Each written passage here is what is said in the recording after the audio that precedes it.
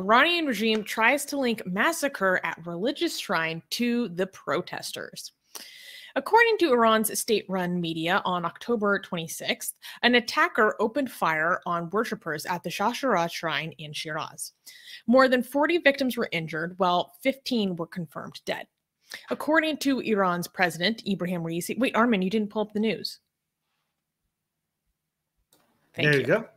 Okay. According to Iran's president, Ibrahim Raisi, the recent riots related to Mahsa Amini's death empowered ISIS to carry out the attack. Many in Iran, already familiar with the regime's brutal practice, are not buying Khamenei and Raisi's claims. According to Iran International, many anti-regime critics took to social media to declare their suspicions. One of the most considerable disparities was a poster released by the Iranian regime stating condolences to the people who died, posted 3 minutes into the 3 minutes after the 20-minute long attack started. The alleged ISIS post claiming the attack also contains errors in the date, and the spelling follows Persian writing rules, not Arabic standards.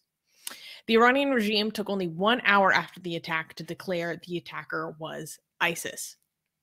So, Armin, I think this is really important to dig into in a little bit more detail than we did last week. So what happened was there's a holy shrine in Shiraz, and there were people who were praying. And the timing of this is what's really important. So in Iranian culture and also in like other Islamic practices, the 40th day after someone dies, you hold a memorial, like a second memorial for their death. And this attack just so happened to occur on the same day as the 40th day memorial for Mahsa Amini, who was the 22-year-old girl who was killed by the morality police for improper hijab, if you don't know. And so, and the memorial that happened for Mahsa was massive, absolutely massive. The regime tried to put up physical barriers so that people couldn't go, and it was in Saqqez, I believe, but people like blocked off the highways and just started walking on foot in the thousands. It was incredible. And of course, security forces came in and really tried to suppress everything, started assaulting people, just, you know, their standard MO. And what also happened on the 40th day after Mahsa's death was that the remainder of the Metropole building collapsed, which we didn't talk about this last week. And Armin, can you like give people more context about what this whole Metropole thing in Abadan is for those who don't know? I think we should focus on the Shah because that did not become a big story. The Shah thing had become a major, like everybody was focused on this one. Okay, well, the overview is that several months ago this year, there was a giant apartment building in the city of Abadan that collapsed, basically because of corruption and poor building standards. And it killed, you know, a ton of people. And then it just so happened that the remainder of the building fell on the same day, again, killing more people. And there are people who think that these are connected.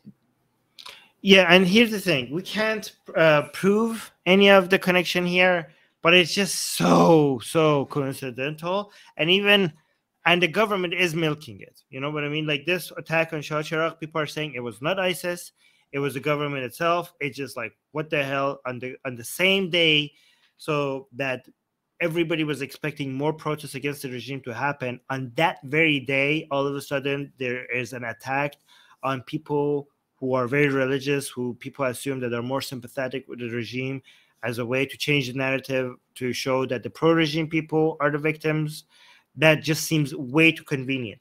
And even if that's not what happened, so there's three scenarios, okay? Either it was the regime itself carrying out that attack, or it was actually ISIS, or it was ISIS, but the government kind of gave a green light to ISIS to do this. That's also allowed it to happen. Allowed it to happen, right?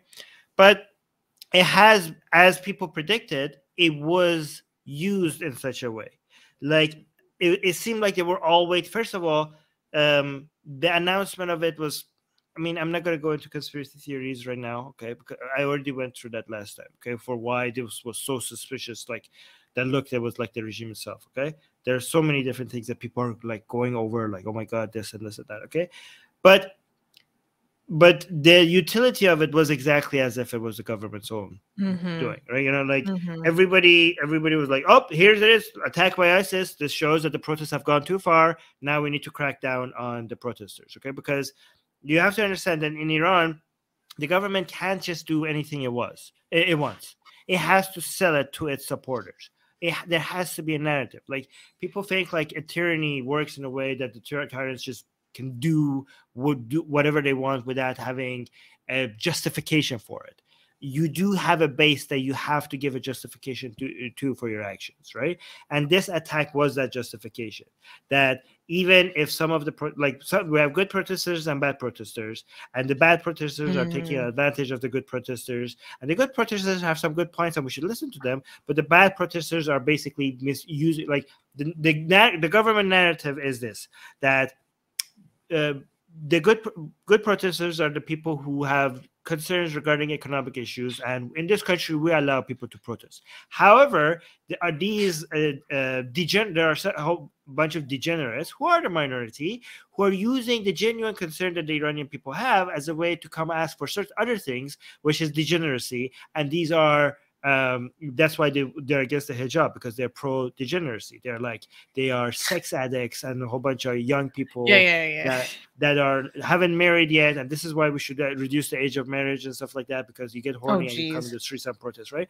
And they're like, these degenerates have been used by Zionists and imperialists, and they are like that's why. But still the narrative is like, we do allow protests in this country, right? But with this attack on Shah Cheragh, they were like, okay, now we should shut down all the protests, okay? Because obviously our enemies, Saudi Arabia, ISIS, and the people against our holy revolution and all are using this as even if you have genuine concerns, it's being misused, and the country is now at threat, and that's now we have to wipe it all. Everybody should go home, okay? So and this is and again, this is right within the regime's playbook before. Like, we have many other examples of how the regime actually caused the tragedy to change the narrative, and they've come out and said it. Yeah, it has been like even though this hasn't been proven, the other ones have, basically, right? Like, for example, from the very beginning, they burned a theater beginning of the revolution to kill a whole bunch of people just to start the revolution, right?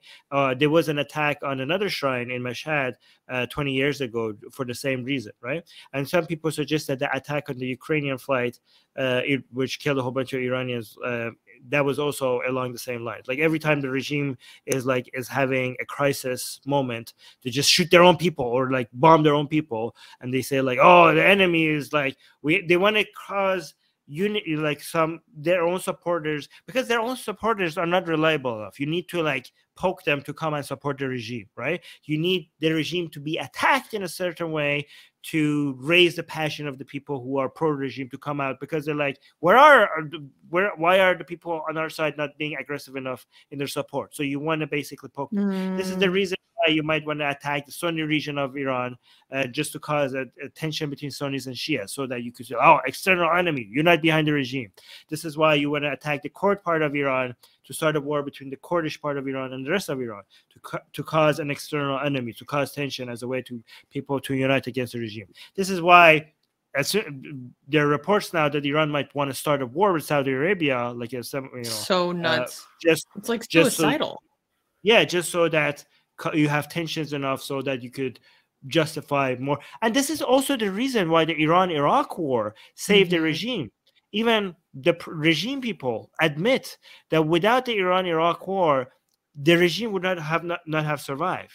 The external enemy that was Saddam was the reason why this regime managed to survive. A lot of people are like, oh, how did it survive the Iran-Iraq war? No, it was because of the Iran-Iraq war that it survived it, right? Anyways, I do have a lot of interesting videos that we could watch from Iran, updates from Iran. Are there any comments that we want to highlight from our members? Oh yeah, Qasim we have a picture of now a street cat being killed by the regime. A lot of people were sharing the picture of the cat that was killed by the officials. Susanna is frozen, I think. Susanna, are you with us? No. All right, so I'm just going to highlight some comments and now some videos from Iran until Susanna's connection is back. Yeah, Susanna. I'm going to put Susanna down. Yeah, Akasim, I see that, like, oh, as a sign of degeneracy, one imam was telling people, like, oh, these people are drink alcohol. Just that's why they're so brave. It's the alcohol that is making them so brave, because a lot of people are impressed with how brave these protesters are, and apparently, alcohol being non-Islamic is the way that this imam is justifying why all of this is happening, right? Yes, that is actually the official narrative of the regime. Horny teens are destroying our country. That's the genuine. This is what the official standing of the government. We actually talked about that a few weeks ago. There was a Raifi reporter saying that in the generation of war, we used to fire RPGs to discharge our sexual repression. These teenagers, this is all they have. Yeah, but last week, that week, it was just Raifipur. Now it's becoming the official position. The government is coming. Yeah, the government is now. It's not just Raifipur. More and more people are saying these people are just horny. That's why they're against the hijab, because they're horny. That's why they're protesting. They want degeneracy. Oh my God. Because Raifipur is a fucking joke. And their solution, no, it's not just Raifipur. The government officials are saying the answer to all these protests is Islam, because they're saying society is modernizing so fast because Islam tells you to marry earlier. This is what they say. This is why we should marry earlier, because these people are horny. If they were married, this protest wouldn't have happened. This is their position. They're like, see, this is why we need more Islam. This is why we need more Islamic laws. This is why we need to get our young married earlier. That's crazy. Yeah. So I think we should also talk about a lot of other stuff that's happened this week, because there's been some big updates that have happened. First of all, wait, let me pull up the exact number. Give me 1 second. Okay, so this is really important. According to the Norwegian-based NGO Iran Human Rights, at least 304 people, including 41 children, have been killed since the beginning of this uprising. So 300 civilians. And let's talk about what happened here, and then I can get into Zahdan. Armin, explain what's going on. I'm just going to show you some pictures. I don't need to explain. I'm just going to show you the numbers of people are showing up as I'm going to show you some recent videos that I didn't show last week. These are more recent ones, just for you guys to see what the atmosphere. By the way, I have so many videos. The context of this video is important because it's a 40th day ceremony for someone who was killed in Isfahan, I believe. Yeah, but there's so many 40th day anniversaries now. This is why the regime is like, do we shoot or don't we shoot? Because every person they shoot, they start a first day uprising because of it, a 7th day uprising, and a 40th day uprising, right? So that's why one of the protests of people is like, for each one of us you kill, 1,000 of us will rise. So the regime is kind of stuck between a rock and a hard place. They're like, if we don't shoot at people, well, they will come out in the streets because we're not shooting at people. But if we do shoot at people, then we kill one of them. Then their 40th day anniversary is calling out for people to come out. And now they have shot so many people. Like every day we have new deaths. Every day we have new deaths now, right? That's how we are. They shoot and kill people at the 40th day ceremonies, and the cycle just begins again. And the people are saying, like, great, you gave us another 40th day anniversary for us to come out, because the 40th day anniversary of each death is becoming the day that people come out in protest, right? But now every day is becoming a 40th day anniversary of someone. So the regime is just providing more excuses for people to come out in the streets. Like, I lost track of the names now. Like, we used to have like 4. Like, remember, like, just like halfway through this revolution, there were mass protests, over 4 people, 4 killings. Now it's just like so many. It's just like crazy. Like every day we have on Twitter like, yeah, so and so died, this person died, that person died, and people are like, and the way they treat the family, is horrific. They like kidnap the body of their children, and they like, we won't give you the body unless you tell the media that your kid didn't die in the protest. And it's unbelievable how many parents come out and say like, no, we are not going to lie. And they threaten them with death. And some of them have died over, like, okay, let me actually show you this picture. You keep talking while I find the Grey picture. Jedi is also bringing up a very important point that I neglected to mention. He's saying that 300 number is only the known deaths. In reality, it's a lot more. Yes, that's a very good point, because Iran Human Rights does a lot of work to do confirmations by looking at certificates. So this number is an absolute minimum. Again, it's an absolute minimum of who we know. Oh my God, this photo broke my heart. Can you like explain the context of this for people? Yes, it says این تصویر پدر و مادر حسین رونقی است. So this is a picture of the father and mother of حسین رونقی که این شبها را با این وضع جلوی زندان و بیم به صبح میرسانند تا از وضعیت اون خبر بگیرند. That these days this is how they spend their night, every night in front of Evin prison. This is Evin prison, because they're like just waiting for something coming out of the prison about their child, and they say nothing. Like they get so very little information. But they're spending all their days and night, they're sleeping in the front of the prison just so that they could get some news about their kid inside, which is one of the protesters. Well, but also recently one of the... Go ahead. Yeah, go on. No, you go on. Well, what makes it even more significant is Hussein Ronagi is a very extremely important activist, particularly in the form of an activist for free expression in Iran. And he was essentially kidnapped when he was on his way to go present himself to a prosecutor. And the regime has broken his limbs and refused him medical treatment. And since then, his parents haven't heard any news about his well-being or his health since. And so his life is in extreme danger. It's extremely precarious. And shortly after that photo was taken, Armin, his father had a heart attack. Yeah, and died. What? Didn't he die from a heart attack? Okay, I don't know. I know some parents died from a heart attack.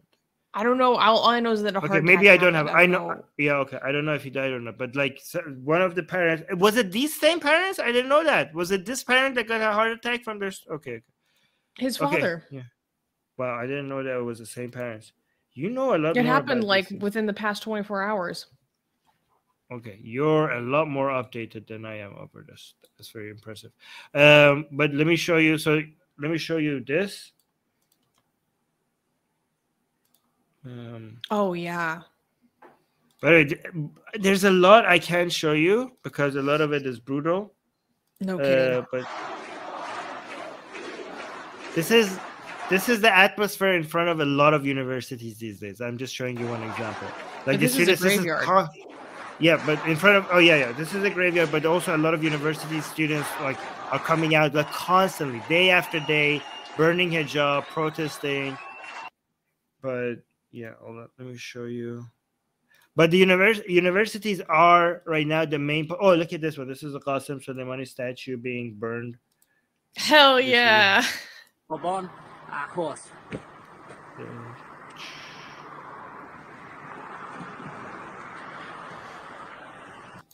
So yeah, there's just like, oh, let me show. I think I can show you this one because there's a lot of images that are coming out of Sistan Baluchistan, this is one of them that I can't show because there's a lot of blood and a lot of shooting.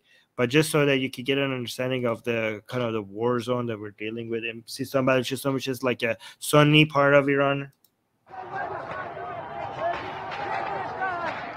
Jesus Christ.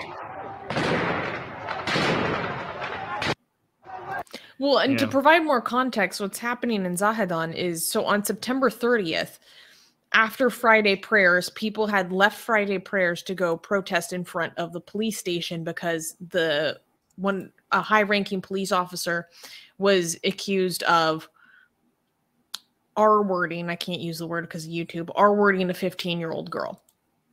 And at this protest, essentially, it was just an insane massacre. At least 90 people died, at least, as a result of the crackdown from the regime. There are even reports of security forces shooting people from helicopters.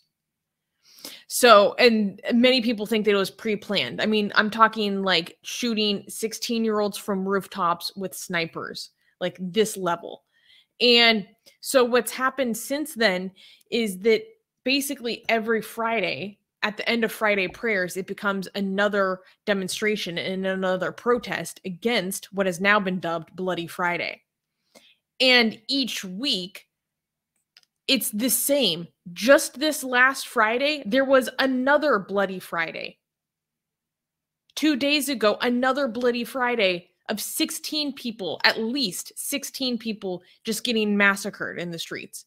It's absolutely crazy. Like, it's, and so the death toll in Sistan and Baluchistan alone is like 1/3 of the entire civilian death toll since the beginning of this uprising. And so it's like the Baluchis are already extremely disproportionately affected by state violence in the form of executions. They're vastly overrepresented in state executions because they're impoverished. And then with the state violence we've seen through the uprising, like the toll on the Baluchis alone is on a different level. Let me show you some videos of a new sports that has been invented in Iran. Yes, I sent this to you today. Yeah, I'm going to show yours. I'm going to show a whole bunch of them, right? So a lot of, by the way, there's two sports. One of them I can show you. This one I can show you. So the two sports are like, people are killing and burning government officials, okay, like government armed forces. I showed Susanna some of them. So government forces are not safe anymore. Like I sent Susanna one of them was on fire, like literally on fire, running in the street on fire, which I can show you. There was a whole bunch there's in, I mean, the stuff that happened in Karaj is crazy. Like, yeah, mullahs getting ripped out of cars, beaten in the streets, like security forces severely injured, at least one killed. Like, yeah. You saw the one that the armed forces were in the car and people were like, they were all bloody. The soldiers were bloody and they were throwing stones at them. And one of the soldiers were like, "Don't hit me." And then he said something I can't say here, but like basically, shut your mouth. Like, this is what you deserve. Like something like that. Oh right? my Jesus. And it was like, the car was full of blood. And you could not believe when this video was shared on Twitter, the Iranians who were like loving this. They were like, this is it. This is our revenge. Like there was a girl that just basically was kicking one of the injured soldiers, and people were like, this girl is our hero, right? But so that I can't show you. But what I can show you is another sport, which is hitting off the turban of mullahs, right? So let me show you what I'm talking about. The international amamat throwing competition. It's a new Iranian sport. So let me actually show you a whole bunch of them. So I don't know if you have the background noise. A little bit, yeah. People are taking these videos of people like removing the mullahs' turbans off in Iran, and they're putting sports commentary on it as if as if you're watching like a football or something. like they even I love how they made the animation of the hat throw. Yeah, like they put animation as if it's like you go from the actual footage to the slow motion. Yeah, it's like football. Yeah, like it's like a soccer. Like oh yeah, and you see the score at the bottom left as well. Yeah. Oh yeah, the distance, you measured the distance just so they could get the score. Oh, and the angle and everything. Another one, a girl here. Oh. Wait, what is he saying? Like, what's the translation from the commentator? It's some sports lingo which I don't understand. Oh, Sarazang, like right at the ring, right at the ring of the bell. Like it's like beautiful. It's perfect.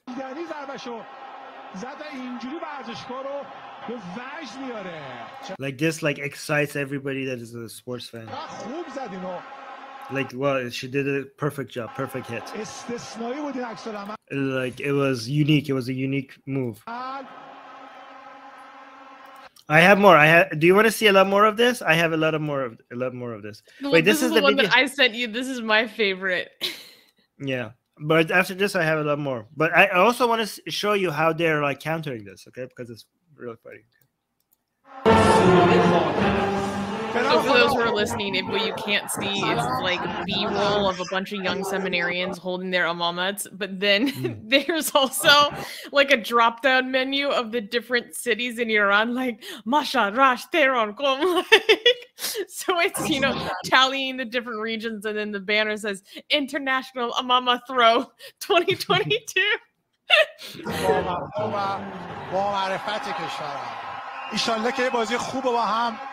Oh, he's coming up from behind.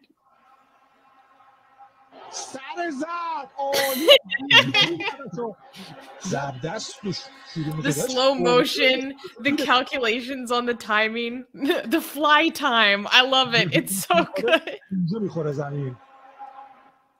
Another one.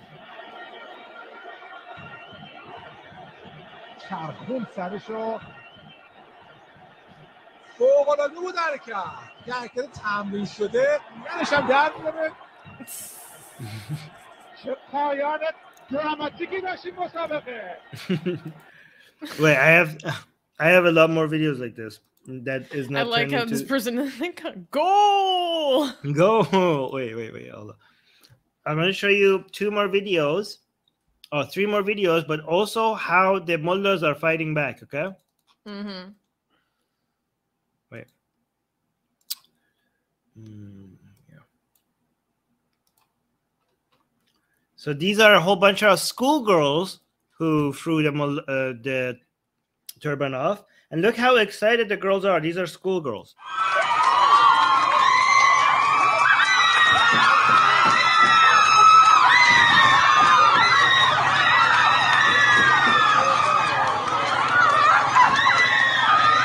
The girls, the level of excitement over what they just did is just beautiful. Hold on, I have another one. Oh, mashallah! Oh, mashallah! All right, wait. Well, I have one more in the bus. You saw it too.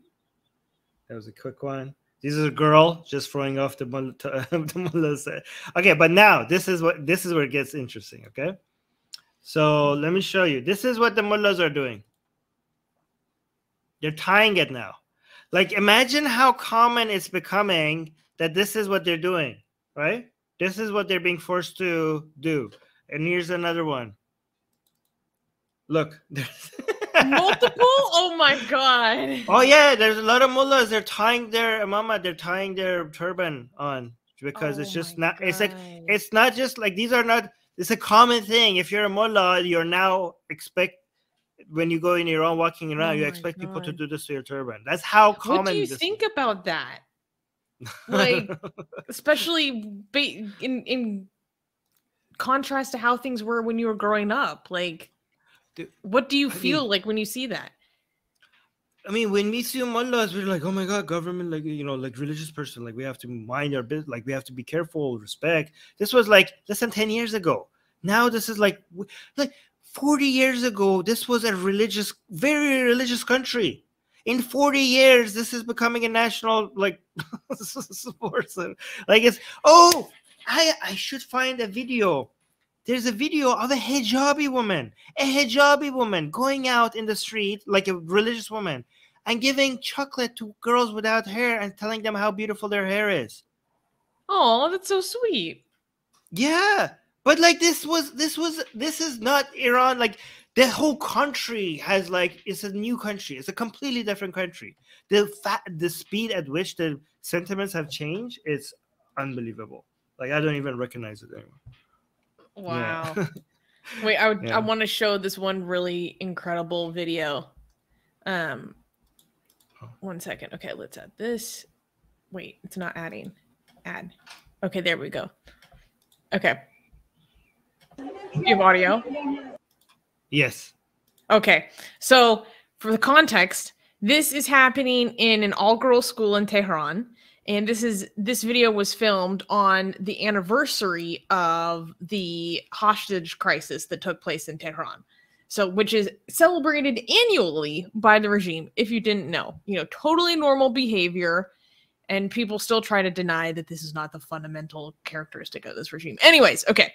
So, I will let the audio play, and then we can translate.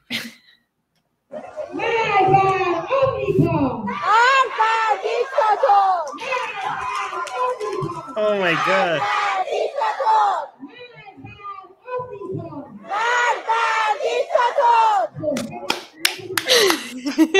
Oh my God. I have not seen this. This is beautiful.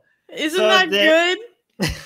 So I don't know who was in the front, but like the school staff is telling the kids to say death to America, okay? But the children are not repeating what they're supposed to repeat. They're saying death to dictator, like meaning the regime. So like, oh my God, this is so crazy, Yeah, like how many times when you were growing up did you have to like just repeat this, you know, to like get into class, get into school, like all this bullshit, and then to see these kids, like these kids are conscious, man. But when I was these kids' age in Iranian school, I could not even imagine I could not even like, I don't want to say death to America. Like that would like get me in trouble, so much trouble. These kids are like not like they have no chill. But again, they have no chill. Well, like it's not like the government is not doing anything. Like they're getting in trouble. They're getting shot in the face. Okay, beaten in the face. I can't show you the things I can show you, but it's not like these kids are brave because nothing is happening. They're so much is happening. Like I don't, Susanna. There's like a video I wanted to. I wish I could show. There was like one protester like underground, and there was a lineup of government armed forces that beating. They were like, remember the video that you said like I shouldn't have showed you without warning, but there's like so many people beating the guy. Okay. And the guy is unarmed, and they all want to have their turn. I'm like, how the guy is like dead? Like, what are you doing? You're beating the dead man. And they all like pass, and they keep beating him. And the next person comes, and they beat them as if like, oh no, I need to have my share. Like it's the most vile thing I've ever seen. And then after everybody beats it, the next guy that comes like runs over him with his motorcycle, and then goes. And then the next guy comes like, I want to beat him too, and they beat him. And the next guy is beating him, and his friend like, go away. Like pushing him away so I could shoot him, and they shoot the man with the shotgun. The man is bleeding, and the guy like. And by the way, he survived. Do you know he survived? Like I have a picture of his face. Half of his face was. I saw that. It was horrible. They're like after a whole lineup of people beating him, the guy was like, "Move away! I need to shoot the guy." It's on the ground. And they shot him at point blank range. Yeah. I wish I could show you this video because it's the most vile. Like I've seen so many things, so many brutality coming out of this country. I've never seen anything this vile. And also a lot of pro-regime people, like when they can't beat people, they keep destroying cars and motorcycles and their stores. Like there's some genuine hate. Like these people are psychologically, I don't know who broke them like this, but like they hate the people so much they keep destroying their properties. And every single time these videos comes out, the regime keeps saying like, oh, these are protesters wearing police gear. Like, what are you talking about? The regime hasn't accepted a single protester death. Every single one of these protesters have died. They have a story. Like suicide. Dog bit this guy. This guy had a heart attack. This guy wasn't even at the protest. Fell off of a building. According to the government record, there hasn't been a single one of the protesters that have died, okay? And according to the government narrative, none of these videos that shows police brutality, none of them is actually the police. Every single one of them is protesters acting like the police with police gear. And the newspaper, they're genuinely asking, like, where are these protesters getting so much police gear? Who's giving them police gear? Does Like, that not belie an even bigger security concern if that's true? Like, it's unbelievably crazy. Like, I don't know who these people are. And like, nobody's gonna believe this. And then I go to the rooms of pro-regime people. They believe it. They're so gullible. Like, I don't know how they. I'm lost for words. Crazy. Yeah, somebody's like, what? Actually. Oh my god. Yeah. One other really important thing that happened in this past week is oops, wait. Let me add this. So there's this rapper, his name is Tumaj Salehi, and he is a very famous rapper in Iran, and I'm actually like a big fan of his. Like, I've been listening to his music for a really long time. And Tumaj has been a very significant dissident and protest figure. And he had, like, Tumaj is on a different level. He's been on a different level for a long time. Like, he's always seen, like, with a bullet hanging around his neck. While he was in Iran, like, he made a music video in which they essentially go, like, firebomb a bank.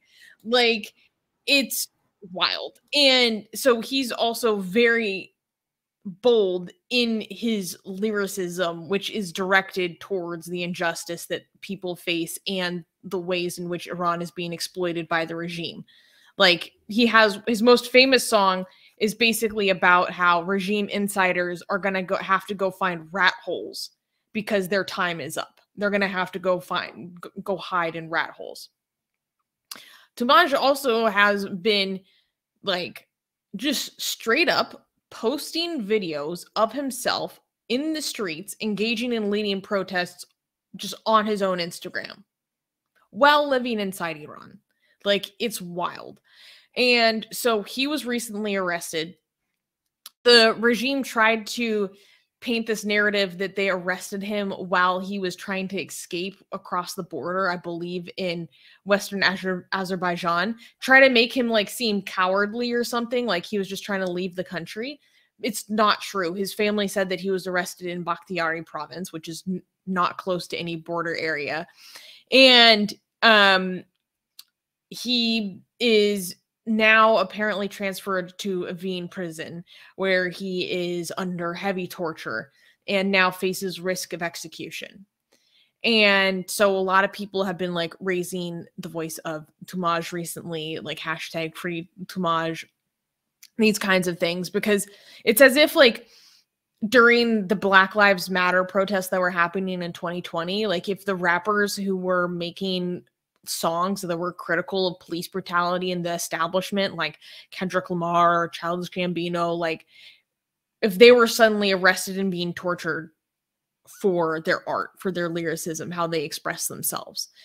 And I don't know, this, like, really hits me personally, because in the sense that, like, this is someone I'm a genuine fan of. Like, I listen to his music all the time, like, and just knowing, like, what's happening to him right now, it's horrible. Like, I don't know.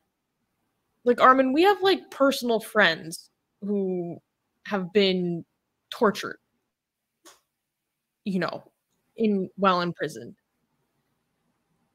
And so we know what happens. Yeah. Yeah, and the suspicion over him being severely tortured is also because they put out a fake video of him admitting to something that he didn't. So people, somebody that was tortured, right? Apparently, right? So given that that was apparently based on the Tumaj's own family, or they're saying that was a fake video and it wasn't him, to a lot of people suggest that he didn't give in to torture. That means that the torture, you know. So, by the way, we're not sure about any of this. This is what his family are saying, and this is how people are taking it, right? there was a video of somebody like him with different tattoos and different facial structure. They put out a fake forced confession. Yeah, yeah. But if they had to put out a fake forced confession, that means that no matter how much they torture, like people are saying, and again, I'm not claiming anything. People are saying that means that they tortured him a lot and he didn't give in. We don't know for sure what's happening, but we'll see. We just know that he is in danger, like a lot of danger, and he knew what he's getting into. He knew, like he had told people when I get arrested, this and this and this. So he knew that this is going to happen to him. Yeah, like he expected this to happen to him. We did get a comment. Hold on, let me just highlight this. I want to know what you think about as well. So GJ is saying, Armin, are you sure you want to call fatal assault on regime personnel a new sport? Oh, by the way, please just call me GJ. Thank you for the €6 super chat. Yeah, thank you for the super chat. Thank you so for the super chat. I mean, I don't know what exactly you mean, but I think people in Iran defending themselves against people who are armed and are attacking them, I am completely, that's a justifiable form of defense. Okay, any violence 100%. That happens, any violence that happens against regime officials is their fault, is the regime's fault. And anybody who stays with the regime after all of this is complicit. Oh my God. I swear, I want their, until the very last day, we need people to be hunting down these motherfuckers all across the globe. Like Israel-style Mossad, until the last day, tracking down these Yahtzees, bringing them before a trial.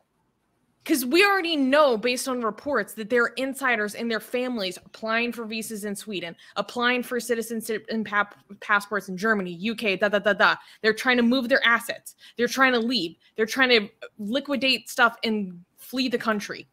No. No amnesty. No one is going to forget what the fuck happened over the past 43 years.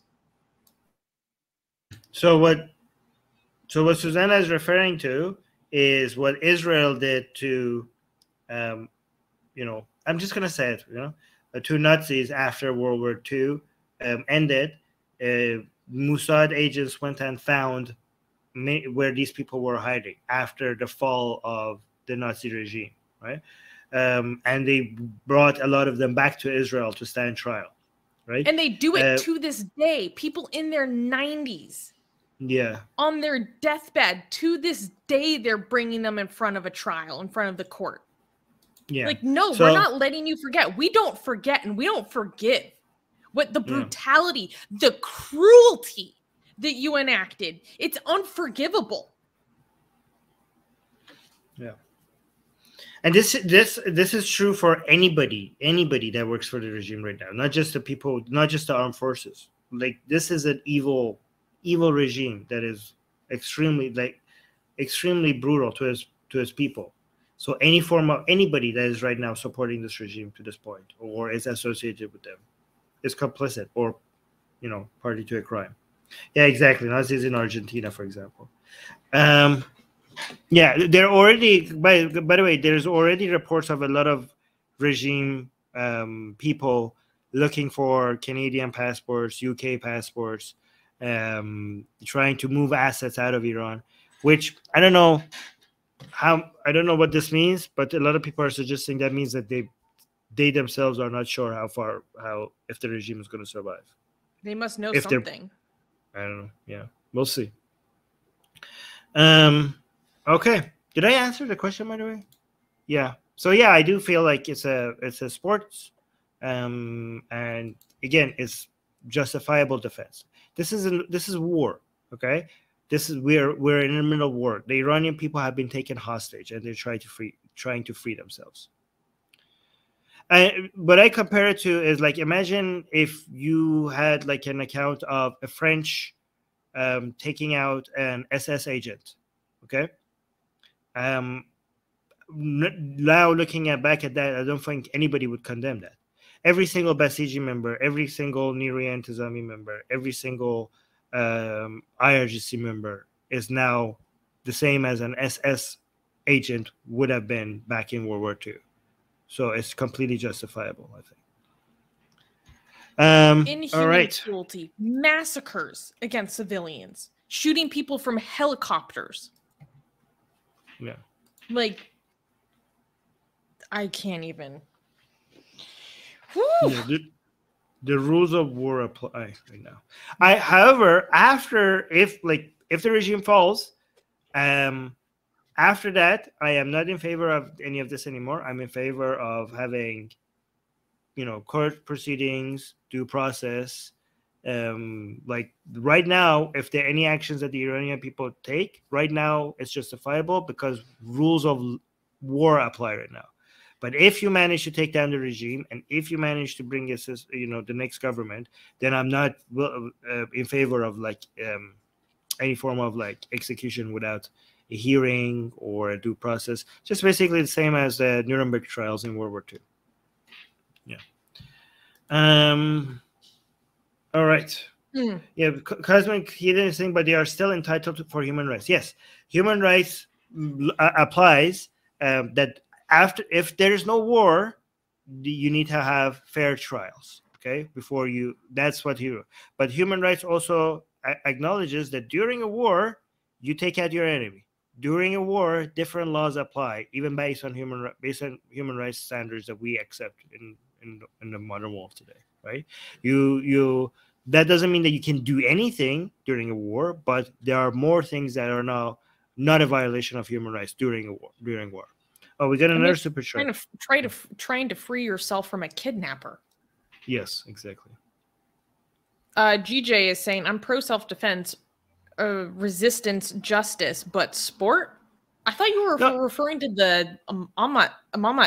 No. I said there's two sports. But here's the thing. No, this is just humor for the Iranian protesters are using a lot of humor to keep their spirits up. Okay. So obviously it's not a sport, but they just refer to this is just part of the humor. There's so guys, I wish I could see the amount of humor among all this misery and among all this brutality, the way that the people are referring to what they're doing and their activism, the amount of jokes, the amount of the swear words that they use that makes people smile even in the middle of all this darkness. That's yeah. When they're comparing these things, when they're comparing that's just part of that. It's just a way to just not die from misery. Yeah. Okay, honestly, so you sent me a bunch of tweets and stuff that show the photos of the security forces or mullahs being beaten in the streets, and even given the context and everything, me just being a softie, I don't like to see people get assaulted, right? But the captions that people put on them, it's dark humor. It's really dark humor. But they basically are using, because the regime has an excuse, a ridiculous excuse for every way that a protester died. So people are using that kind of language against the deaths of the security forces of oh, there was one, I can't remember exactly how it was, but it was he had a phobia of tomatoes and he passed away. Oh, yes. So the regime keeps telling every time the protester dies, they were oh, this guy had a heart attack. This guy is committed suicide. This guy was so now when they're killing, the protesters are killing government forces and stuff, they're oh, poor soldier, he died of a sudden heart attack in the middle of the road. Or when they say another picture, oh, this guy suicided himself he fell from a building right in the middle of the highway. Or oh, this guy got off his car and started beating himself to death, right? So poor guy. So yeah, that was pretty. Yeah, there's a lot of that. So yeah, me, I the photos we can't even show them, right? They're really horrible. Yeah, but even me, who I really have a low tolerance for any of that, even when it's justifiable, I was damn, that caption did make me laugh so bad. Yeah. By the way, let me actually show you from a few regime pictures, like the people, pro-regime people. Okay, so a lot of pro-regime people are saying like enough is enough. Why is the government not committing, killing the protesters? Right. So this lady is saying we will wash blood with blood. Like the regime needs to go and kill the protesters. Like it's a like enough, treating the protesters with hand glove, kids glove. Oh my god! Like enough. Why is the regime not just like massacring these people, right? Wow. Like okay, and hold on, let me actually see another one. This Full is mask like off moment. Okay. Yeah, this is one of the regime soldiers who died by protesters, and they have a picture of Hussein crying on top of him. These are by pro-regime people taking stuff like, yeah, Hussein is like crying over one of the martyrs. Yeah, they're saying these are the martyrs. And let me show. Oh my god. This is another pro. She's saying she's confident. This is. Yeah, no, I'm not gonna explain this joke. That's too much explanation. But let me. Oh yeah, this the juice. Yeah. What's the name for the juice? It's Sunday. I'm not gonna explain it. But like they're making graphs like they're asking the police like, why are you being so soft on the protesters? Like end this, right? Like, dear police, until when are you going to let our innocent young people be killed by the protesters, right? This is, you're being too kind to the protesters. Please, like, do your job. Like, this is our what we want. So just wanted to show you what the other side are saying as well. Wait, one other thing that's very significant is the Iranian rial has hit a historic low. Yeah. Did you see that? Yeah, it's insane. Yeah. Yeah. And it's showing no sign of slowing down. So what do you think, that could mean? That means like a lot more devastation coming down the road, and a lot more.